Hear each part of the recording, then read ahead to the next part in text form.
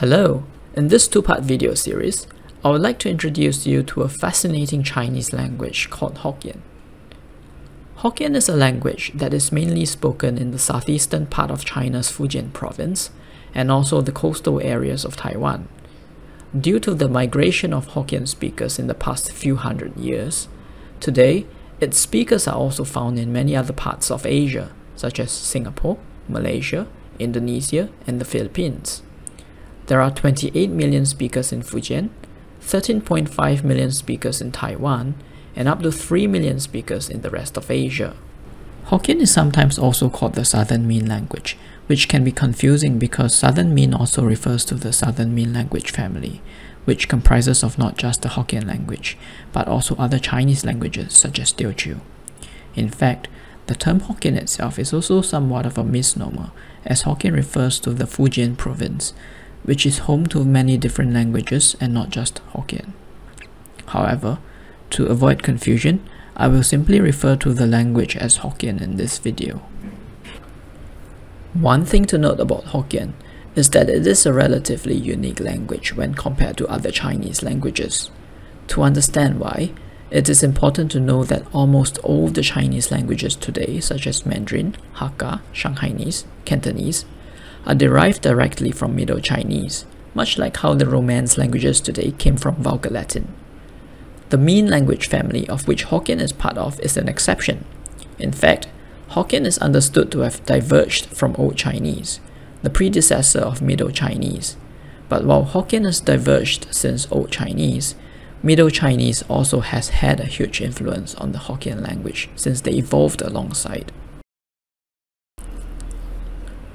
The reason for this difference is due to Fujian's exceedingly mountainous and riverine terrain, which presents huge barriers to traveling in and out of the region in the past, before modern transportation was invented. This means that there is an isolating effect on the language, and language changes in neighboring areas do not easily reach speakers within the region. In fact, transportation is such an issue that even within Fujian itself, the languages have developed to become extremely diverse. I referred to Min as a group of languages spoken in Fujian province earlier, but the Min language family can be further divided into Southern Min, Eastern Min, Northern Min, Central Min, and Puxian Min, each of them a family of languages in their own right. Even within the Hokkien language, which is a language of the Southern Min family, there are many dialects spoken depending on where the speaker comes from. The most common dialects of Hokkien are the Quanzhou dialect, the Zhangzhou dialect, and the Amoy dialect. Due to this diversity, there is no standard way to speak Hokkien, and so if you're a Hokkien speaker, some of the pronunciations in this video may differ from yours. As I'm from Singapore, I will be pronouncing words in a way that will be more familiar to the Hokkien speakers here, which is a mixture of the Quanzhou and Zhangzhou dialects. Hokkien today is shaped by the migration and the integration of Han Chinese from the Central Plains in northern China to the region over the past 2 millennia. But there were several mass migration waves that have significantly influenced the language. One of the most notable waves of migration to the Fujian region came about when the Jin dynasty was invaded by northern tribes between 304 CE and 316 CE. A period known as the upheaval of the 5 Hu tribes. The resulting chaos forced many from northern China to escape to the south, to Fujian, where they brought along their language to the region. A lot of the colloquial pronunciations of Hokkien words originated from this wave of migration. To understand what colloquial pronunciations are, you should know that in all Chinese languages, there are two types of pronunciations for the Chinese characters, the colloquial readings and the literary readings. Literary pronunciations are usually used in more formal settings, such as names and loanwords, while colloquial pronunciations are more commonly used in everyday speech. In some languages like Mandarin, most of the characters have only one way of being pronounced, and there are only a few instances where there are differing colloquial and literary readings. In Hokkien, however, due to the linguistic influences from different dynasties, an astounding 40% of the characters have differing pronunciations. While a lot of Hokkien's colloquial readings come from its earlier influences, its literary readings largely stems from Middle Chinese pronunciations that were adopted later on during the Tang and Song dynasties, from the 7th to the 13th century. As an example, let's look at the character for learn. When it is used in the context of the word school, we use the colloquial reading and it is pronounced as O. So school in Hokkien would be O Teng. But if it is used in the context of the word student, we then use the literary pronunciation and it is then pronounced Hak. So student in Hokkien is Hakxing. Sometimes, the choice of colloquial or literary reading for the same word depends on the context. For example, if I'm telling someone that I'm going to the university today, I would use the colloquial reading and say Tua O. But if I were to read out the name of a university, it is more appropriate to use the literary pronunciation Dai Hak. So if we were to read out the name of the National University of Singapore in Hokkien, we would say Singapore Kok Lip Dai Hak. To further complicate matters, choice of literary or colloquial reading is also occasionally dependent on the dialect of Hokkien that you are speaking in. Here are a few more examples of differing colloquial and literary readings.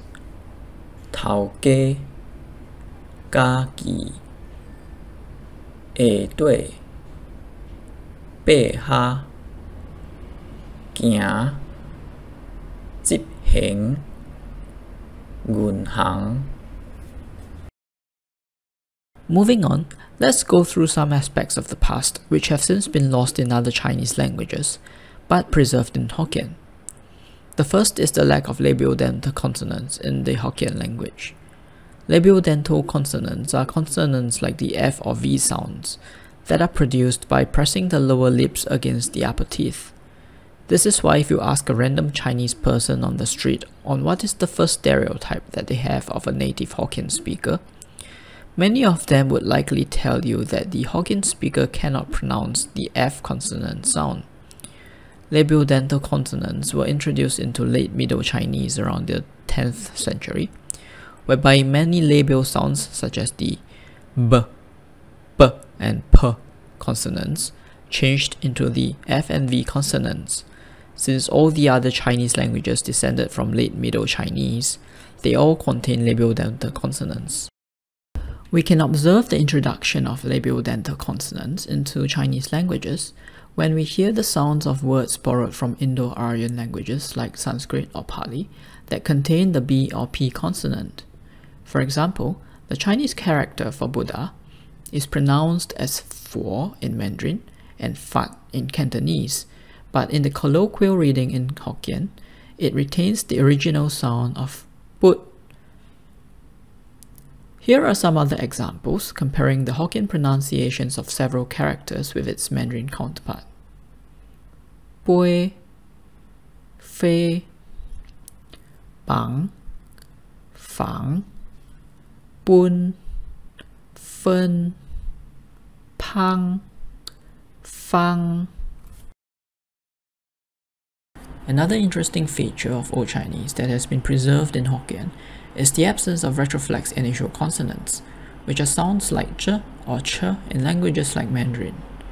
It is only in Middle Chinese that the retroflex initials were developed. Again, we can see this evolution when looking at the transliteration of foreign words. For example, one of the ancient Chinese names for India is this, today pronounced as Tianzhu in Mandarin. This term originated from the Old Persian name for India, Hinduka. The sound duka is represented by this character, which is pronounced as tuk in Old Chinese. In Mandarin, we can see that tuk has changed to chu. In Hokkien, it is pronounced as tiok, and we can see that the initial consonant has not experienced the shift. Again, here are a few other examples comparing the Hokkien pronunciations with their Mandarin counterparts. Deng, Chang, Deng, Zhuan, Diong, Zhong, Teh, cha. Teh is interestingly enough also the origin of the word tea in English. At this point, you may be curious as to why certain sounds are romanized the way they are in Hokkien. Why is pang romanized with a ph instead of just a p? And why is teh romanized with a t instead of a d? That's because in Hokkien, there are voiced consonants, or what the ancient Chinese phonologists call muddy sounds. Voiced consonants are sounds that are made by vibrating the vocal cords. In English, the word zip is voiced, while sip is voiceless. In Hokkien, the letters B and P are used to distinguish the voiced B sound and the voiceless P sound, and PH is then used to represent the aspirated P sound. Let's take a listen to the following example of these three different consonant sounds. Bang, bang, pang. Likewise, we have the voiced and voiceless G and K pair. Here is an example. Ge, ge, ke. Like several other southern Chinese languages, Hokkien also preserves the M, P, T, and K final consonants, which are lost in Mandarin. This greatly affects Hokkien tones, as we will see in the next video. Here are some characters which end with these consonants. Giap, bak, kinh chặt kiok, tak zit, tham ca, cảm xia.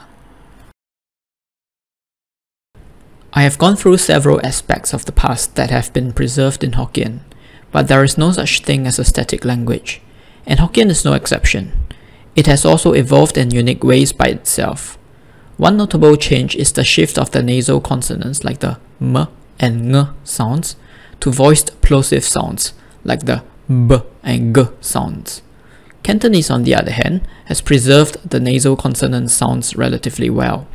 Let's compare some Hokkien words with their Cantonese equivalent to observe this evolution. Gua, ngo, go,